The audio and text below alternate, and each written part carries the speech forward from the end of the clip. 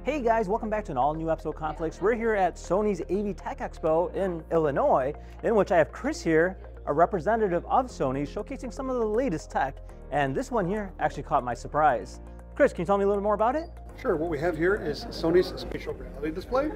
This is a glasses-free 3D display, so it allows the viewer to view volumetric 3D data in real time without any peripherals, glasses, or anything along those lines. You just look at the display like you would normally, the monitor you're normally using, but now you can actually view it as an object. And the content is actually driven off the user. So as the user would lean left, right, they would move up, down, you can look around the object in a very naturalistic way. So it's actually like tracking your eyes, is that correct? Correct. It's actually tracking your facial position, and the content is defined by that position. Wow, that's actually like a breakthrough in technology because you can utilize this in the healthcare field or even in gaming technically, is that correct? Yeah, healthcare, gaming, retail applications, a lot of engineering and design applications, especially in architecture.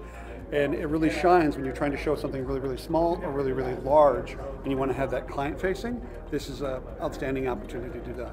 Yeah, and as you know, with the current technology, with any kind of VR headsets, they're generally like a lot more heavy on the front end. It just feels really unnatural. And I know you can't see this in the camera, but looking at this in person, it literally feels as if it's physically there. And you can technically animate it. You can do just so many different possibilities, right?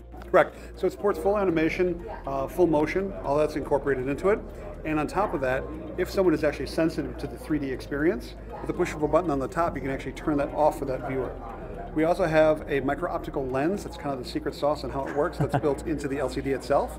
And it allows you to view it up to 179 degrees off of center. Oh, so wow. It never looks like it's off. It always looks like it's running.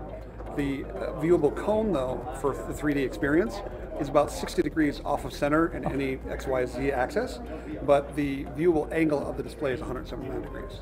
Awesome. Looking forward to see what else comes out with Sony in the future. And with that said, thank you once again, Chris. No problem. We'll see you in the next video. Take care, guys. Bye.